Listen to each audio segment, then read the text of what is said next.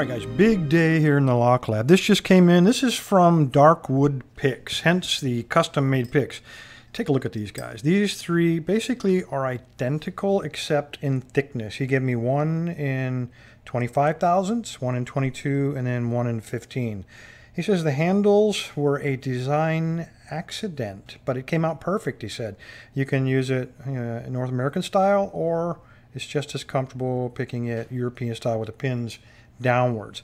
By the way, DarkWoodPick's deserves congratulations. He's getting ready to graduate high school in about a month and a half, and to do work like this is just outstanding. I remember when I graduated high school about 2 years ago, maybe a little more, but I could do nothing like this. This is wonderful quality. This last one is 25 thousandths, very fine tip in it. Got a little notch there to help you, just give you a little bit more reach. Acrylic handle on this one, kind of unusual. He said this was an experiment. And then he did like a dot matrix of the Lock Lab logo. Very cool, very skilled attention to detail, I gotta say, very comfortable. He gave me 3 challenge locks and a package containing 2.3 kilograms of chocolate, I'm sure. Now these are probably, well, you know what they are.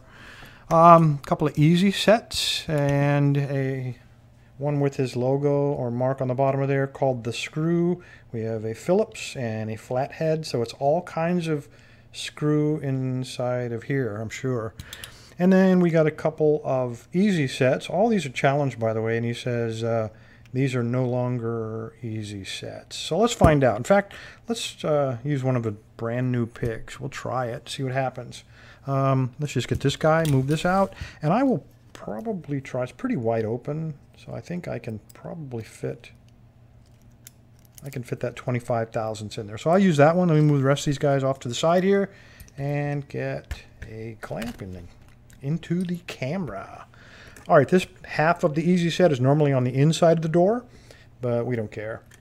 It's a challenge lock. We don't waste anything. All right, 25 thousandths. And I'm going to call this as close to a short hook as you're going to get. Very nice. Take a look at the finish on this. I mean, mirror finish, everything's rounded. I have to do nothing to this pick.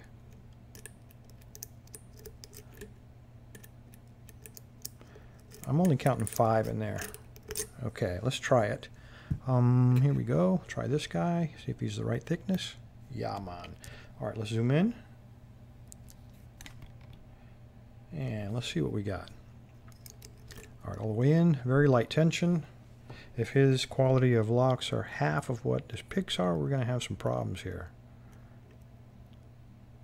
I got a binder on 3 and no counter. Oh, there it is. A little counter rotation on pin 2. See that? We'll pick him first.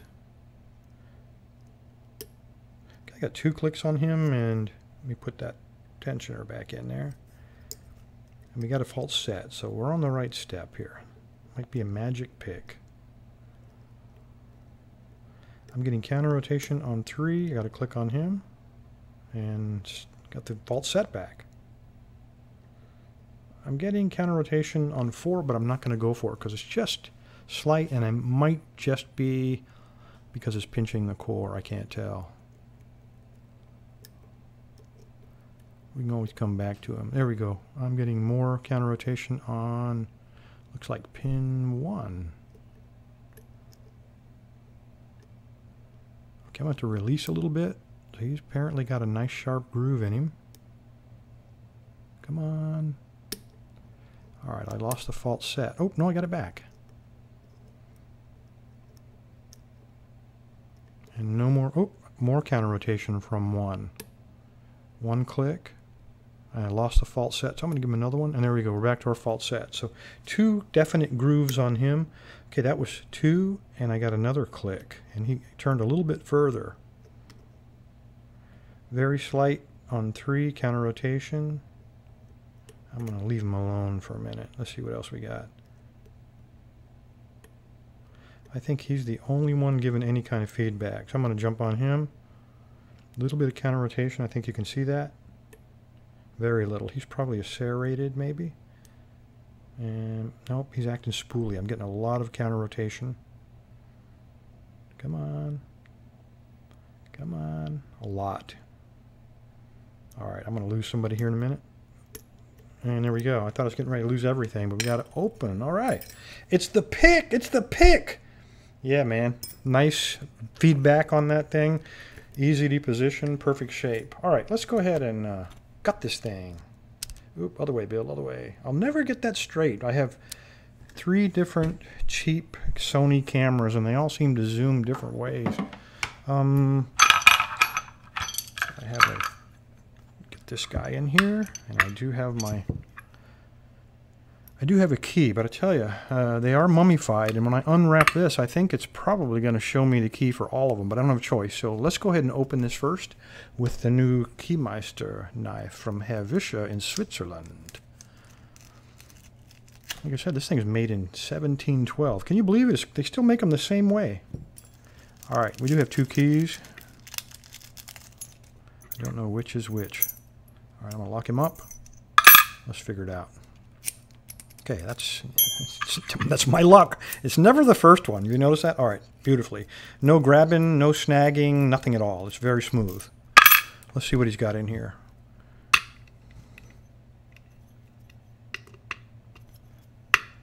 And of course, it's unusual. So I'll use the pick again. It's an unusual tailpiece. It doesn't match up with the Schlage.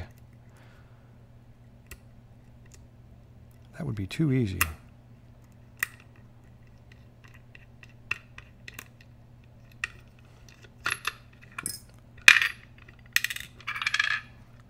Alright, we got all that spring, all that stuff. Okay, now we do need that key. And follower.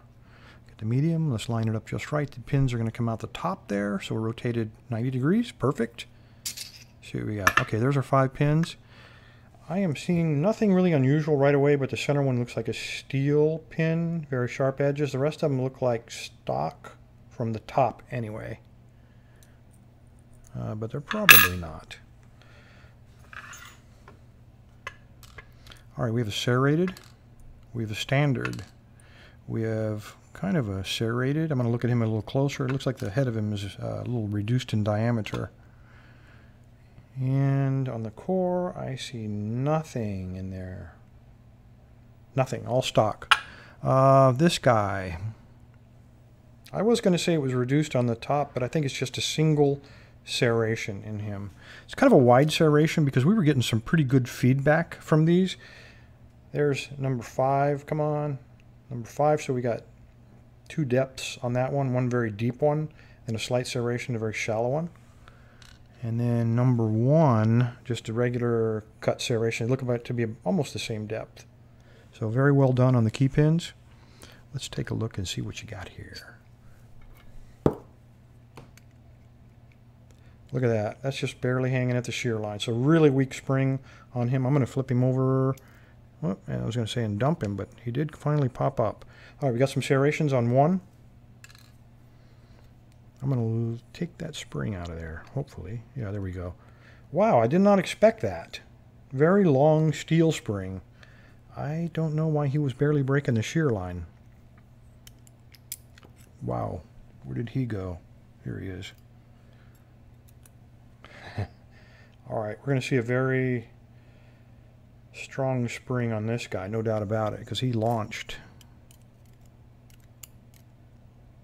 There's the rest of him. It was a pin in pin. So he was in there like that and like that. And there's the spring. It's a tiny little, just a tiny little guy, right? Come on, baby. You know, by now this camera ought to know what I'm looking for. There's the spring on number 2. Let me make sure there's, yep, and there's another spring in number 2. So we got some definite weirdness in there. I bet the spring was on, we'll figure that out later. I bet it was on that shaft. Okay, number 3, I'm going to try to not let him go. All right, it's a T-pin with some tiny serrations. Upside down Christmas tree, very cool. That'll give you a very deep fault set. Next one is a T-pin. I think you can see him sticking up down there. I'm going to try to grab him. And there's more to it than that. It's like an iceberg. Just the tip of it out of the water and the rest of it down there waiting to snag you up with a deep fault set. And The last one is a standard pin. All right, the last one's also a pretty powerful spring. Where'd he go? I just dropped him. Where did he go? Oh no, he might have fallen back in there. Yeah, he did. There we go. 2, 3. All very long steel springs there in the back. In the Bible, I don't see anything offhand. No threading or anything like that. All we were looking at is tricky pins. All right, let's get this arranged, and then I want to take a closer look at number 2, see how maybe this guy was together, because he really jumped out of there. I don't know if he won't fit on there, so I'll bet. Yep.